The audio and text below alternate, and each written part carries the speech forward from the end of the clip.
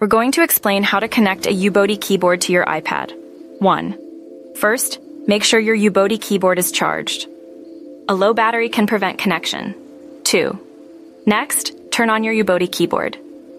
The method for this varies slightly depending on the specific model, but usually involves a power switch or pressing a key combination. Check your keyboard's manual if you're unsure. 3. Now on your iPad, go to Settings. 4. In Settings, tap on Bluetooth. 5. Make sure Bluetooth is turned on. If it's not, toggle the switch to activate it. 6. Your iPad will now start scanning for nearby Bluetooth devices.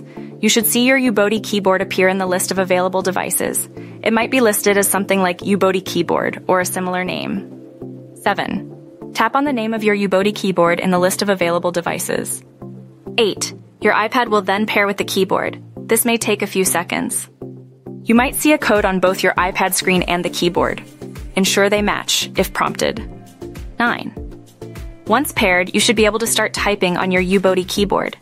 If you encounter problems, ensure Bluetooth is enabled on both the keyboard and iPad and that the keyboard is sufficiently charged.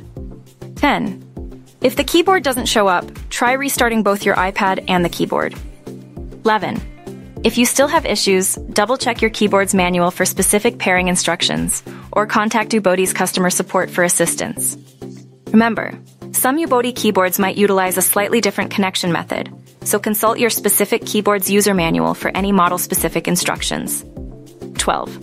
After successfully connecting, you can now use your Ubotie keyboard to type on your iPad, making note-taking, emailing, and other typing tasks much easier.